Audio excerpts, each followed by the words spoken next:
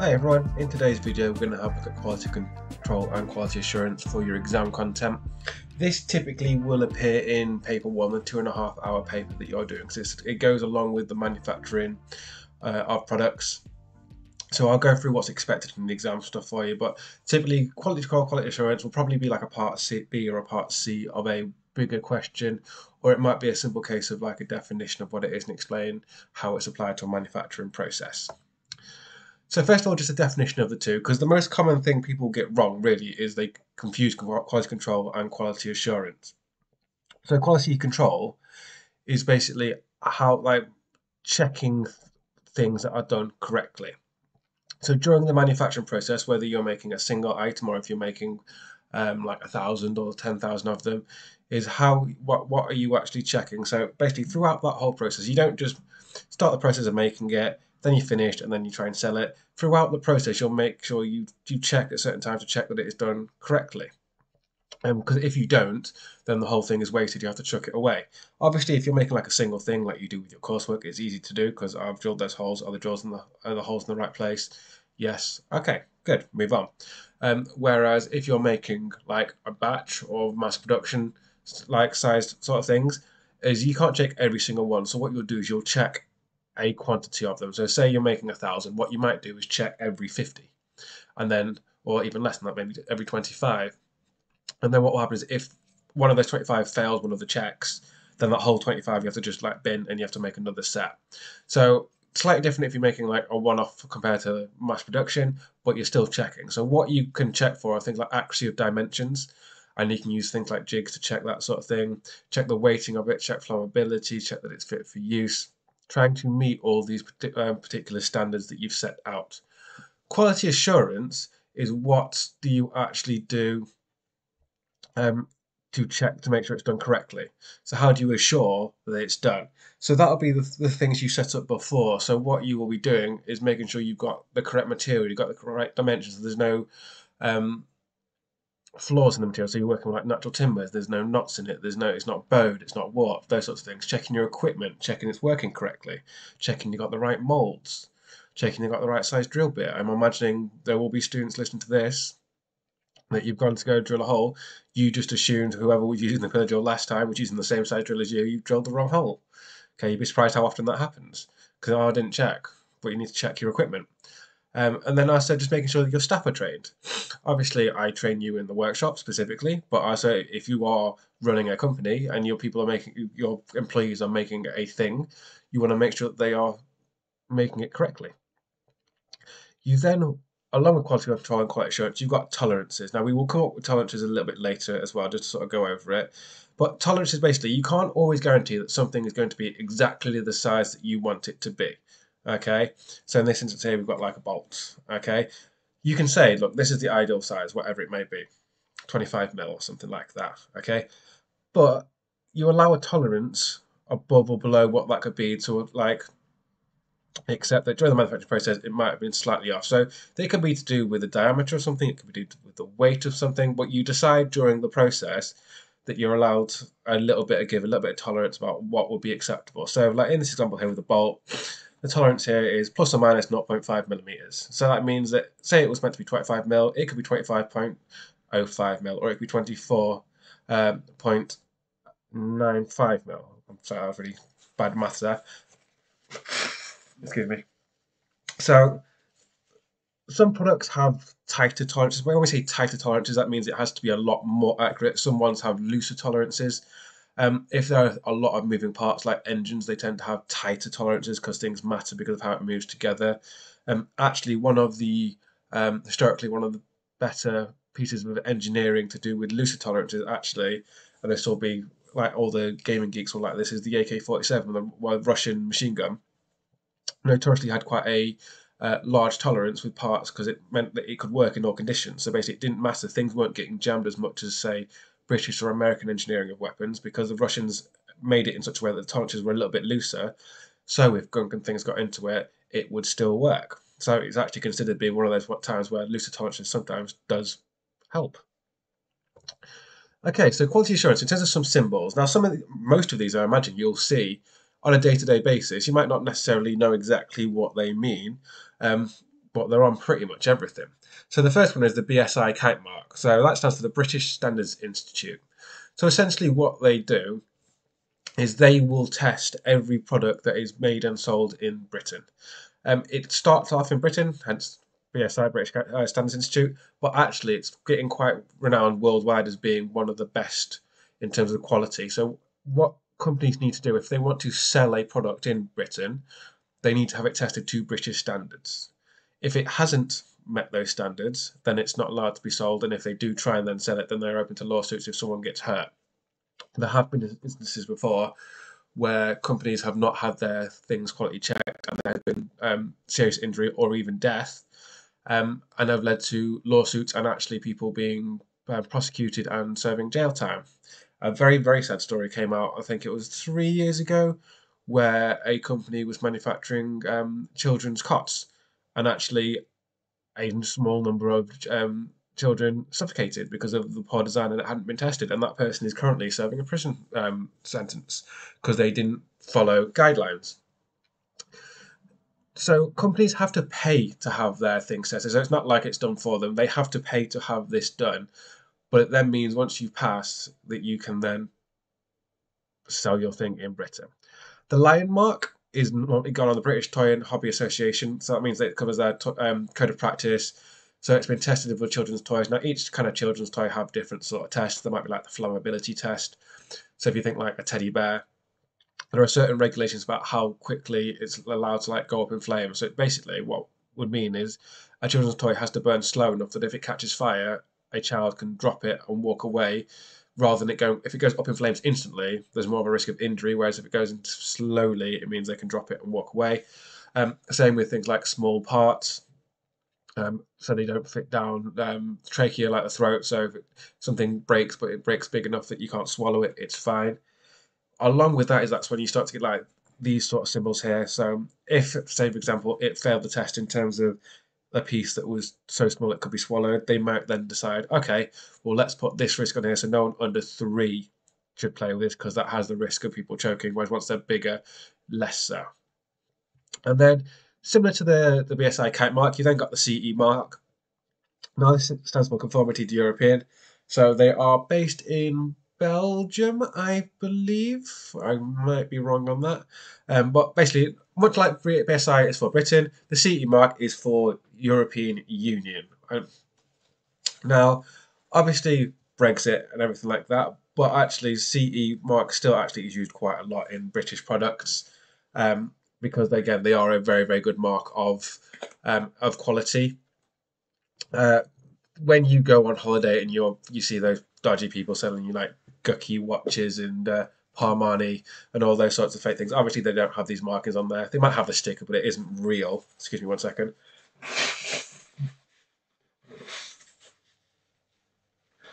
Apologies, I have a cold, so if I stop to blow my nose, I apologise for being disgusting.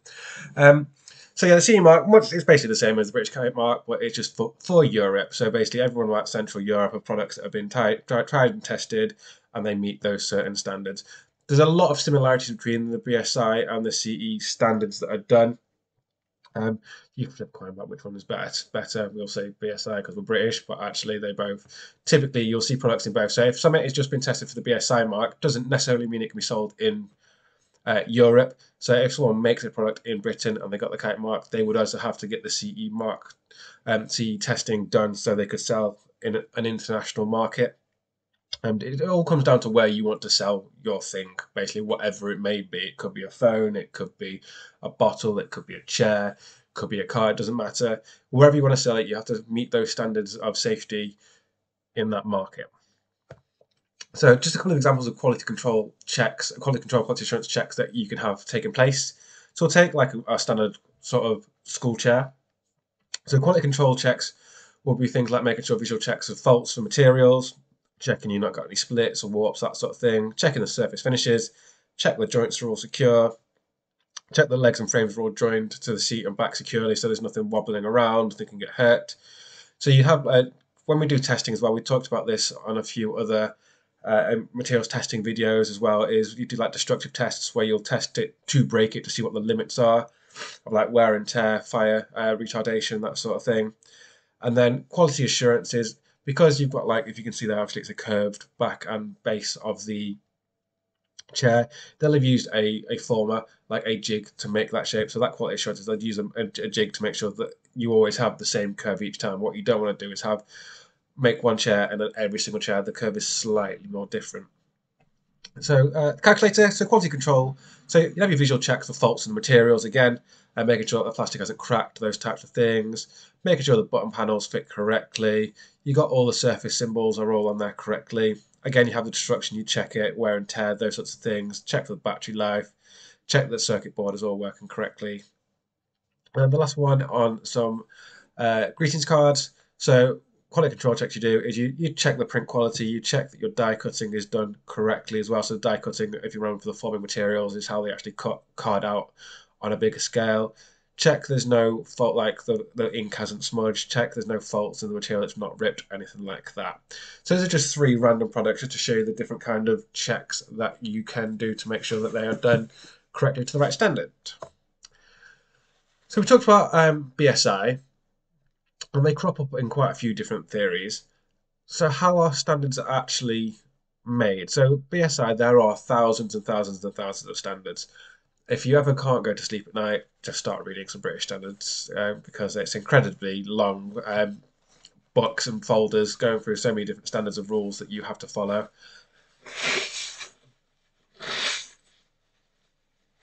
Sorry. So how do these standards get made? So basically, what you'll do, you have a group of industry experts, consumers, research organisers. There may be some government legislation and things like that, of people coming together and deciding what the best standards would be. So if it might be for like children's safety, you might have a few parents come in, you may have other manufacturers come in, you may have other companies come in, and they'll decide what they reckon. Or they might have like doctors come in, for example, as well, and say, okay, we reckon this is the right level of safety that we need, and then that's how standards will be decided. When you see British standards, now these are just a random collection that I've found online.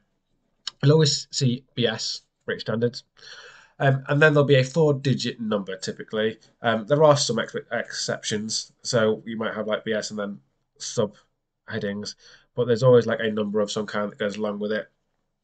And that number essentially just refers to whatever it is. You are not expected to be able to memorize British standards numbers off the top of your head. There's a few that can jump to mind and those sorts of things. It depends on what you're doing, but they can be ones so you see things like electrical systems, software testing, structural concrete, travel adapters, IT management. So they cover so many different things. What we have down here as well, you see, is ISO. So ISO is actually the International Standards Organization. So we talked about that in a previous video as well. So along with British standards and along with the CE mark, the ISO is the international standards. Now, they are a lot more general. If you're going to be a global company, you have to meet international standards as well. They are still very, very good, but British standards are kind of seen as having higher standards than them. But as a company, if you want a good reputation and to be able to sell up in loads of different companies, you kind of want to have checks by every single person if you can do. Okay, so we've talked about the CE mark. I don't think I'll go over much. We've not really covered everything else already in here. So we've talked about things like Toy Safety Directive and those sorts of things. So we've already covered the CE mark, but yeah, have a look at that, but we'll move on. So in terms of like ensuring accuracy, so we've got a few sort of like measuring devices of things that you can have. So you've got things like digital vernier calipers. You've seen them in the workshop. They are really common in engineering and any sort of manufacturing industry. Most of them are digital now. You can get like analog ones, manual ones that have no digital screen on them. It's how you can check diameters and thicknesses of materials. You've also got digital angle finders, same sort of thing. We don't have any of those in the workshop currently because my last one broke. But that will essentially let you find the angles and check like draft angles of certain types of things. You've also got coordinate measuring machinery. So this essentially will be, if you see this, what this is here, is you can put a component in the middle of a machine and you'll have a 4 or 5 axis arm that will have a sensor that will essentially go around this object and touch each part of it, and it will measure it for you. These are incredibly expensive machines. They're very cool to watch, but if you need to replicate a part, there is no better way to accurately measure it than that way. So you've then also got a go, no-go gauge. So we talked about quality control and quality assurances. So quality control can be how you sort of check your parts as you're going along for certain sizes. So what you'll do is you'll have a gauge set up. So it'll just be like a little jig. So you see, like on this, where's my mouse gone? There it is. Down at the bottom here.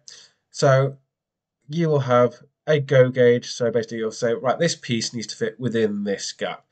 And what you'll do is you will push the part in. If it fits in and it's not loose and it's not tight and it fits in perfectly, then it goes.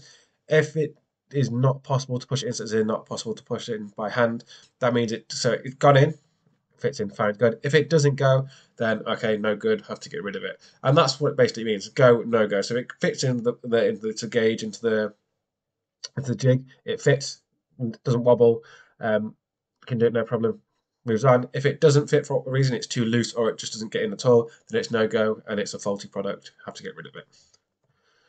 So we've got non-destructive testing. So we have covered this in the previous video of materials testing. So ultrasonic testing and then X-ray testing. So ultrasonic testing, the same way you would check pregnancy, which I assume many of you aren't really aware of. So essentially what you happen is to send ultrasonic waves through an object. If there are no faults, it bounces back and then the wave, so you see this one down here. So it sends the wave down, hits the end and bounces back again. If there are no faults, then the waves stay exactly the same. But if there is a crack or something like that, then it's a much shorter wave. So you see it bounces, comes back, the wave is a lot shorter. So that's how you can tell any defaults, something like that. X-ray works in the same kind of way, but rather you're going to use X-rays going through it, and it will reflect back an image on a screen that will show any defaults that come up. I'm sure many of us have had X-rays. That's why they say, don't worry, it's completely safe, and they put a bomb disposal outfit on and go hide behind a giant lead wall. Okay, so flow diagrams.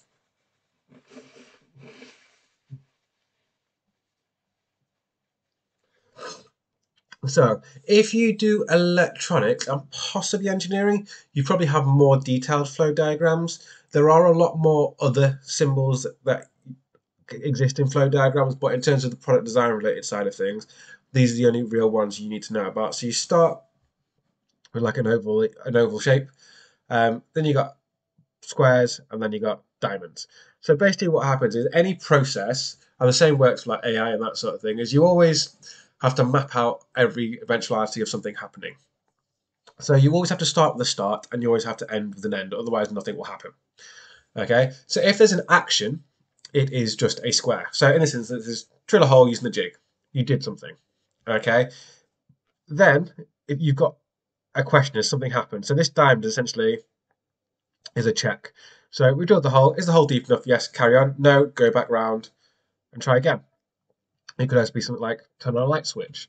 Did the light come on? Yes. Okay, proceed. No, check again. And what will happen is if the check, there might then be other parts coming off here. So this is actually quite a very basic flow diagram.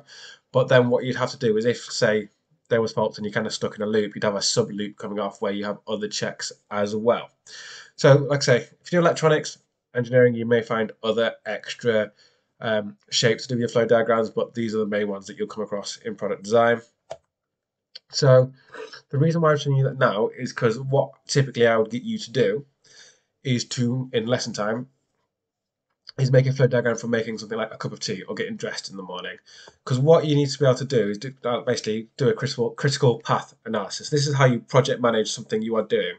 So you wanted to try and reduce as much waste as physically possible.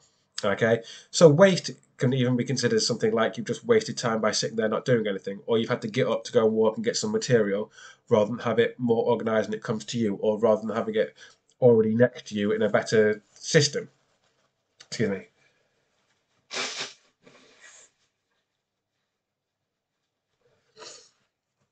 So in this instance, we've got a cup of tea. So thing like start the kettle. So you have how long it takes.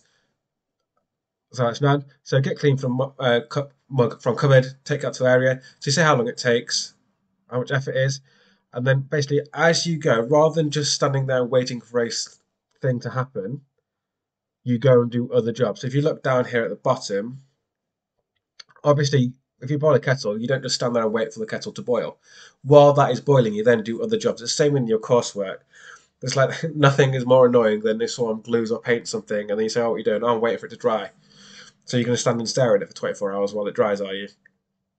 So it's making sure you are effective with your time. Obviously, if it's just you and doing something in the grand scheme of things, not a big deal. But if you are an employer and you are trying to make money, what you don't want to do is pay employees to essentially sitting around doing nothing, waiting to do something else while they're waiting and not doing anything.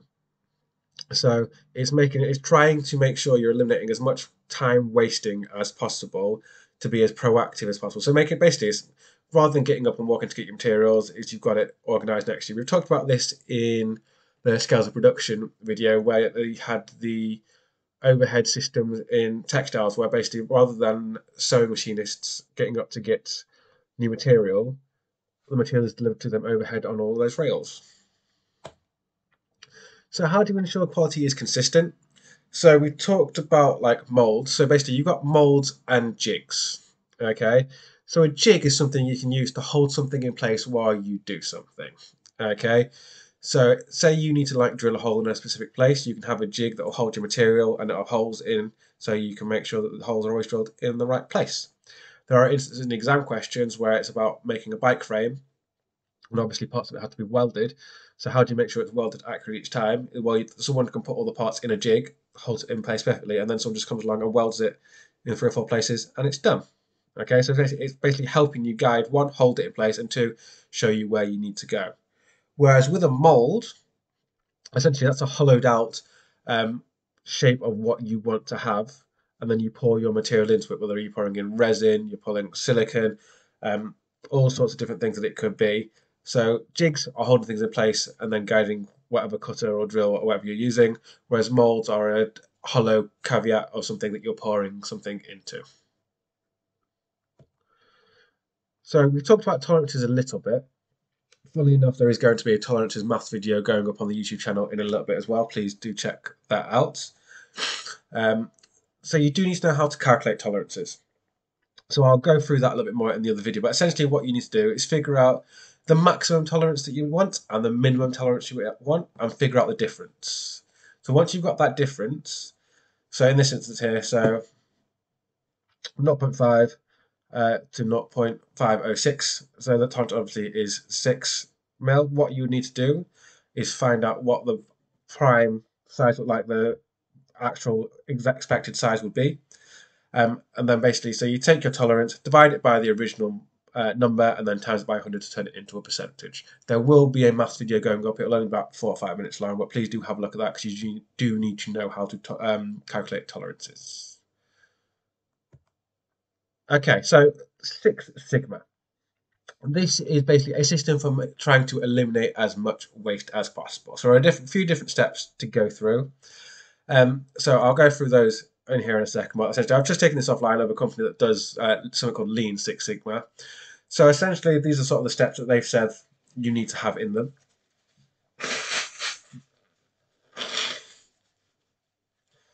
Okay, so first of all, before you can try and improve everything, obviously you need to observe and check things. So you define the problem, figure out what the issues you're trying to sort out. So measure, collect data, and figure out whatever it is you're trying to do.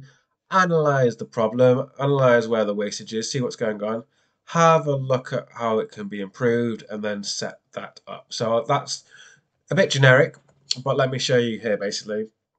So Six Sigma, the whole point is you're aiming to reduce the number of defects in a product through monitoring it. So actually checking up on things as much as possible. The word lean, so it said there Lean Six Sigma, basically it refers to trying to eliminate all waste. And as I said, waste could be things like you standing up and going walking over there. I always use an example. If you imagine like in secondary school, where you said, "Oh, miss, I need to go to the toilet," and no one ever, we know you never went straight from the classroom to the toilet and back again. you would always go for a little bit of a wander. Oh, my friend's in that classroom. Oh, I'm just going to go over here. Okay, that would be the definition of not lean. That would be all the wastage. If you've never gone from A to B, you've gone A to, oh, I'm going over here a little bit, and then you come back, and next thing you know, a 2-minute, 5-minute job will suddenly turn into a 15-minute job because it's fun. Why not? So waste, as I say, is identified as anything that does not benefit the client and is given the name mudder. Quite hard to say when you've got a blocked nose. Okay, so there are 7 types of mudder, which basically gives you the name Timwood. They love abbreviations in manufacturing. It's impossible to remember all. So transport. So what you might have is like the risk of damage in transit, or risk of traffic being late, and those types of things. Inventory. So they aim to kind of reduce the amount of stock stored at any one time. So we've talked about this about just in time and trying to have, because if you have too much stock, it can go obsolete over time. Movement around production. So walking around the factory, having all that wasted time as we've talked about. Waiting, making sure that the processes are split evenly so people aren't waiting around doing anything. Because as we said on previous slides, nothing will annoy a big important boss more than seeing an employee sat around doing nothing or on their phone. Because then what am I paying you for? Overproduction, very much similar to inventory, because what you don't do is overproduce something, because once you've got stock of it, you have to then store it, which then you need to have to pay for a factory, and that suddenly becomes a whole different thing. Overprocessing, so using the right equipment for the job. So we've talked about in other videos as well about manufacturing processes, and normally, sometimes, there's always more than one way of making a product. Okay, but it's finding the right way. What you don't want to do is overcomplicate it or use a really, really expensive process to make something, because it'll work, but you could have done it in a much faster time with a much cheaper process. And then getting rid of any defects of products to be removed. So those are essentially what we consider like the 7 sort of wastes of things that you're trying to reduce to do with Six Sigma. Okay, so what I would like you to do now, pause for dramatic effect, is draw this out in your notebook. And essentially, can you just, for each one, I've already filled out some of these for you, give me a definition or an explanation of what it is. Why is it important in terms of the process? And it could be to do with any sort of example process. And then give me a real life application for it as well. So pause the video, have a look through your textbook, look through your notes, and we'll go at that. And then the last thing, I've got a couple of questions for you. So it's on page 292 to 299. Pause the video and then have a go answering it, and then I'll go through the answers. Okay, so I've not put 2 answers on there because it would be too difficult. There's so many different processes you could possibly have. So just to talk through a couple of these. So explain 3 QA procedures that may be required in use of manufacturing injection molded components. So that would be making sure, checking that you've got the right sized molds, making sure there's no defects in the molds, there's no cracks, making sure they're clean, those types of things. And then quality control checks that you could do to make turn aluminium components. So you could check weight of something, you could check the size of something, and then you could check to see if there are any defects in any material. So there's loads of different possible checks you could have. That's just 3 possible ones. Right, so that is the end of quality control and quality assurances. If you've got any questions, please let me know and I will get back to you.